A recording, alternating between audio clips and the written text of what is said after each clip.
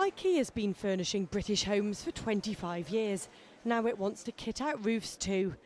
It's teamed up with Chinese solar power firm Hanergy to sell solar panels in its UK stores. Toby Perenzi is co-CEO of Hanergy Solar UK.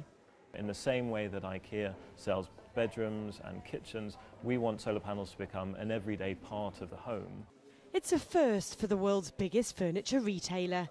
And as the cost of solar panels has come down in recent years, it's now more affordable for homeowners. Unlike Ikea's famous flat pack furniture, customers won't be able to walk away from the store with a solar panel under their arm.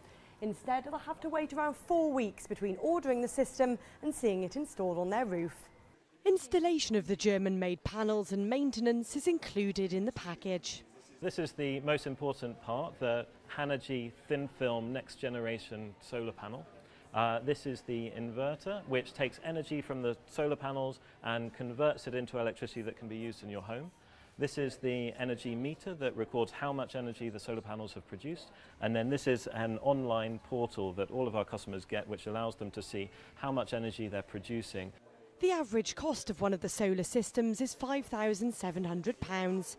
As Britain offers subsidies to encourage the take-up of renewables, customers should be able to break even in 7 years, but can also use financing to make the purchase.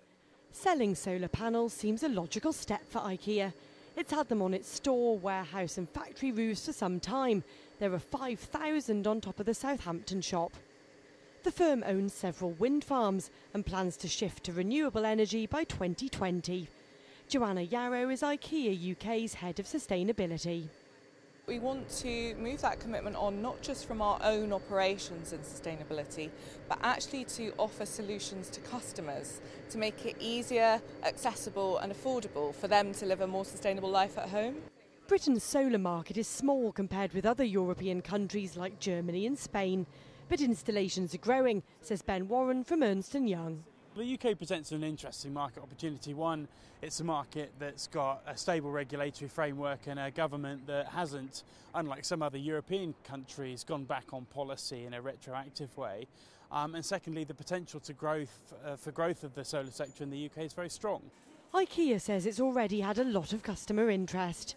Feed-in tariffs in Britain are guaranteed for 20 years, making solar more attractive, even on days when the sun isn't shining.